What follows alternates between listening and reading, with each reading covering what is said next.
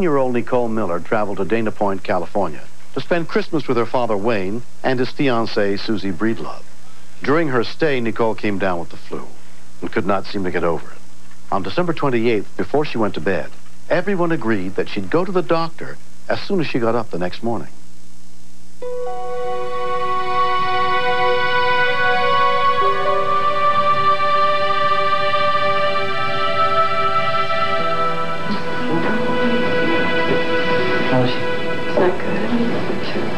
Nikki really didn't feel good.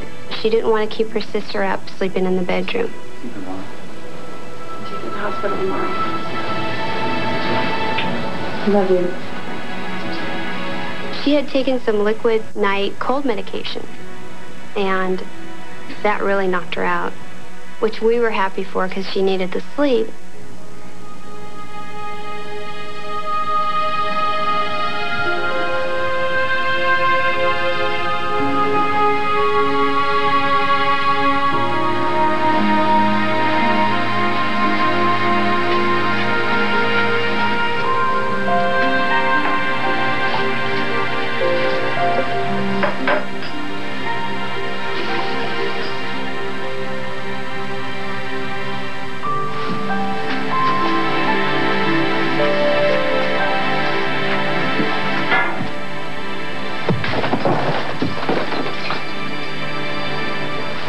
Before Wayne could even decide where it had come from, I was already up, put my robe on, and ran out to the living room.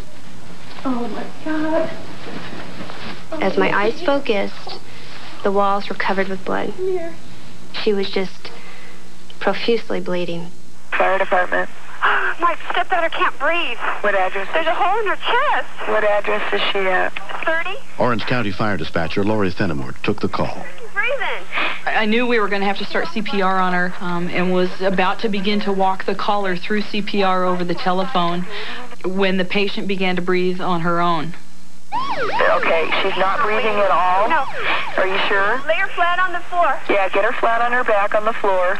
Okay, how old is she? She's 17. Okay. Just drag her over here. Keep going. You got her. You're okay. Okay. We're all right, sweetie. She's bleeding to death. I remember losing it, saying, "Oh my God, not Nikki. Please, not Nikki." Oh my God. I have the paramedics on the way. Does someone know? I could hear some screaming in the background, but the caller was very calm. Honey, go get a towel. Put pressure on her. Nikki, keep breathing. I thought I was on the point of losing her, and that was the biggest fear of my life, was losing one of my children. We need to do is get a towel and apply direct pressure to the wound, okay? Obviously, the person on the other end of the phone was just a step ahead of me, which is good because it was such a serious call. Okay. It's arterial. It is arterial. Okay. She said that it was arterial, which means that it's spurting blood from the artery every time the heart pumps. There's quite a danger of someone bleeding to death before we could get there to help them if the bleeding isn't stopped. Keep breathing. You're okay. Come on, Nikki. Come on, honey. Breathe. You're okay, Daddy. Go get some pants on, Wayne.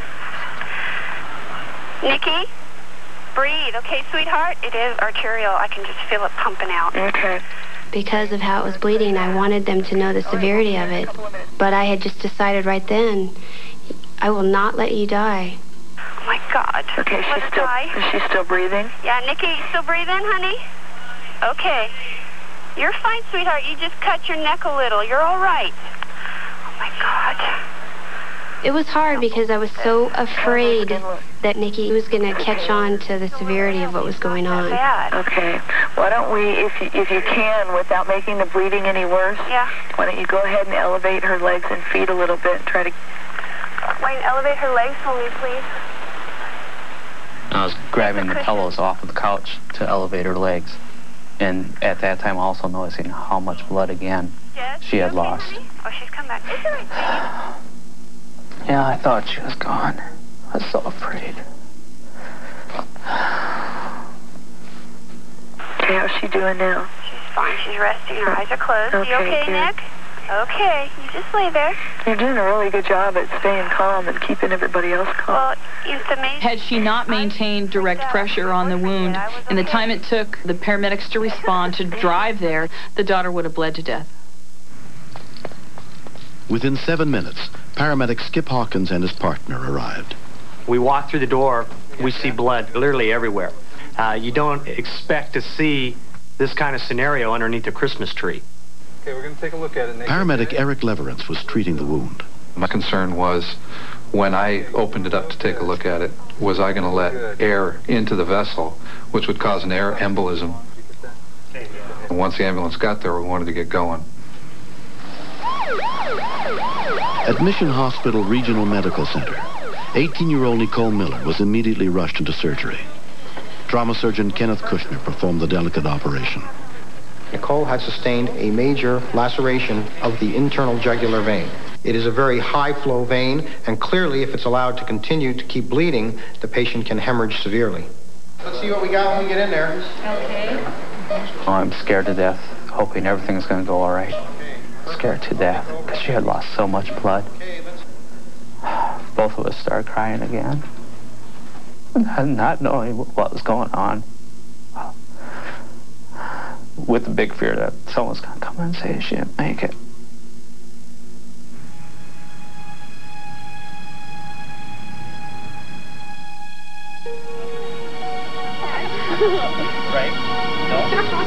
Although Nicole suffered massive blood loss, amazingly, within 2 months, she had fully recovered.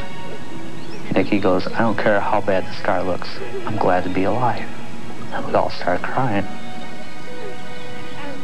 It wasn't a minor call, but it was a relatively easy procedure to do that saved her life. I mean, anybody can learn how to do direct pressure.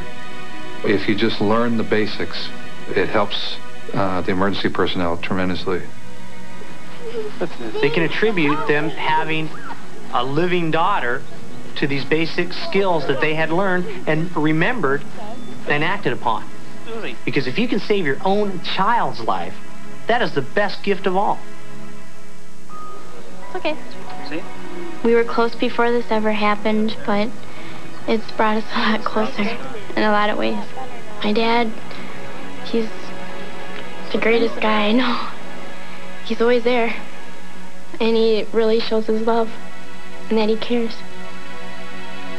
Let's heal up real fast. How do you express to someone how much you love her? Just show it daily. Susie's a very wonderful person. She's perfect for my dad. She'll make our family very happy. I mean, she already has. Susie's...